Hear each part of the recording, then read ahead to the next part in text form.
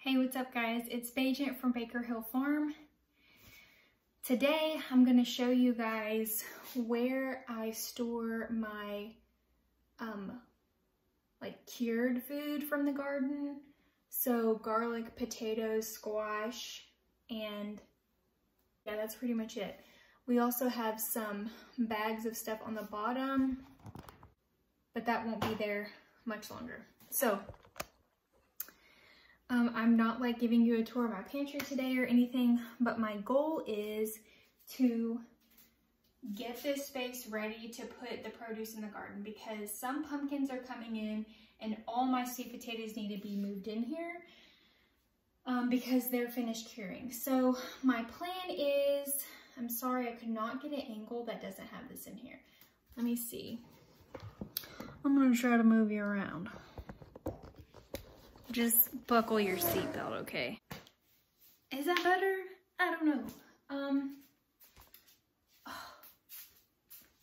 Whale.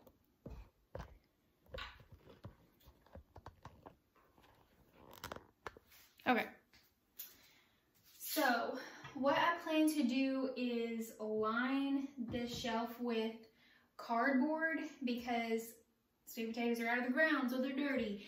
And pro tip, not really because I'm not a professional, but we do not wash or rinse our potatoes after we harvest them. This can cause like mildew and mold and all kind of other issues.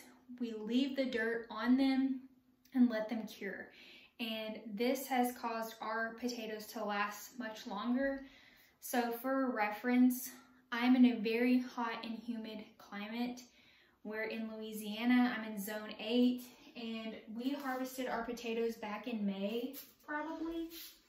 And this room is climate controlled, but it doesn't get any cooler right now than like 75, 74 degrees. So I have potatoes in here from May. It's the end of August going into September. Plenty of potatoes that have no sprouts or anything on them.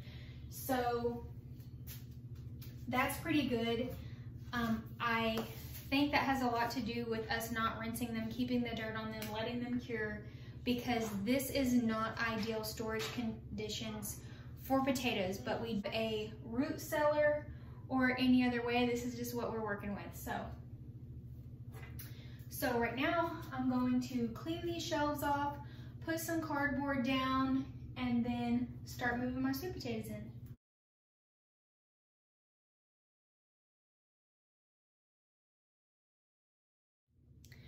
Another good thing about lining with cardboard is last year when we grew pumpkins and we cured them and we put them in our other pantry, our original pantry to this house, we just put them right on the shelf, and we had some that had little cracks in them, and sometimes they'll self-heal, but if they don't, then you're gonna get seepage all over your cabinet or your shelf, and that can attract ants, it can stink, it can mold. So this will just provide a lot easier cleanup and no staining or damage to our actual shelves. Okay, so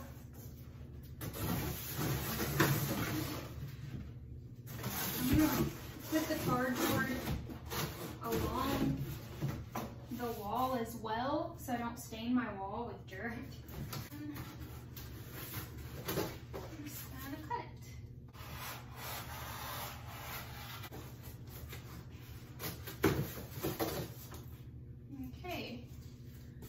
So got the wall lined. I won't do that for this top shelf because it will just have squash and pumpkins. I'll just have, you know, something across the bottom, which these shelves are pretty deep.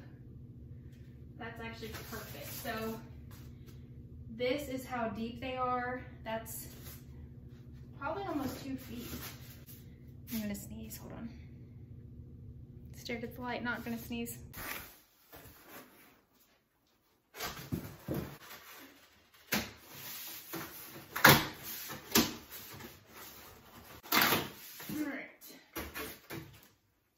There's one. And I just need these to go right there in the corner. I'm gonna bring you closer as I start to fill it up with sweet potatoes. All right, so we're gonna bring them over here and just start tucking them.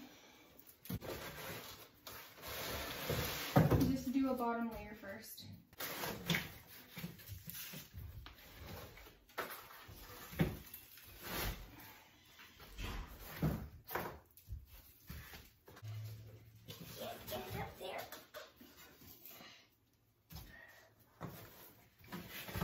That makes that one hurt. Alright. Whoa, look at that monster. It's potato time. Okay, so this is what we've got. We have a little bit more sweet potatoes out, still curing, ones that we found in our last video. We were talking about mulch. So those are still curing.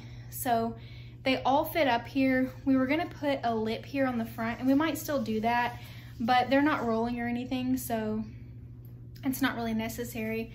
But up here, this is where I'll put all of my winter squash. And then down here are my red potatoes. Some of them are starting to get eyes, but they're still pretty firm, so I'm not worried about it. Here is our garlic. This is not all of our garlic. We have some on a drying rack still that has been dry for months. Here's what's left of our Yukon potatoes. And then this crate here we will use for another variety of sweet potatoes we grew that we have not harvested yet. So that is how we are storing 252 pounds of sweet potatoes, which that's actually not accurate because we harvested more and we have another crop of a different variety of sweet potato. But yep, so this room in the winter will probably be around 60 degrees. And we have a fan in here, so it's not gonna get in 60-degree temps in here for several more months. So I'll probably just keep the fan on to keep it cool and the air circulating, but it's like 70 degrees in here right now. Actually, it's probably a little bit warmer because this is pretty far away from our thermostat. But I hope you found this video helpful. Please subscribe and I'll see you in the next video. Bye.